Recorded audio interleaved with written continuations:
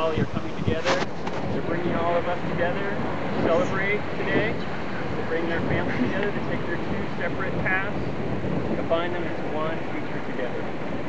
So it's going to be a beautiful day, beautiful celebration. Find the rings. Not that far. Back to the highway.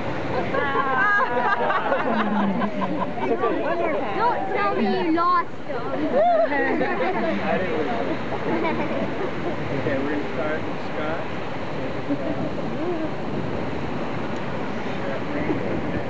Usually it's like this. This is YouTube. Scott, after me. I wish to take you, Holly, to be my wife. I wish to take you, Holly, to be my wife. Before all here, I vow to do my best to be a good husband. I vow to do my best to be a good husband.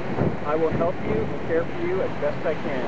I will help you and care for you as best I can. And turn to you when I need help. And turn to you when I need help.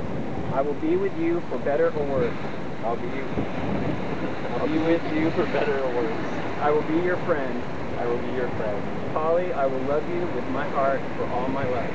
Holly, I will love you with all my heart for all my life.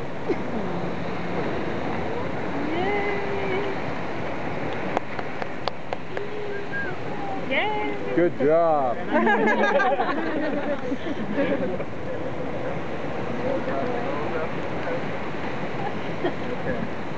So Holly, repeat after me.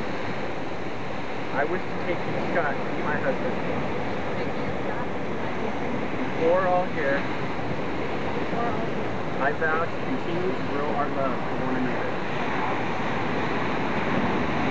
I will cherish you, support you, encourage you. And turn to you when I need help. I will stand by you. I will be your friend. Scott, will you spend your life with me? Yes, I will.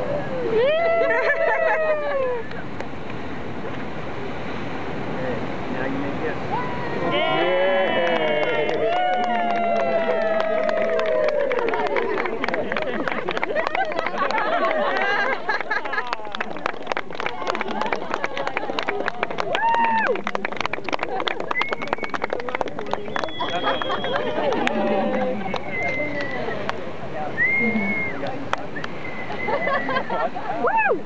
Congratulations to you too. Marriage, it's like anything else in adult life that's worth anything. Raising a family, taking care of a home, career, school, everything.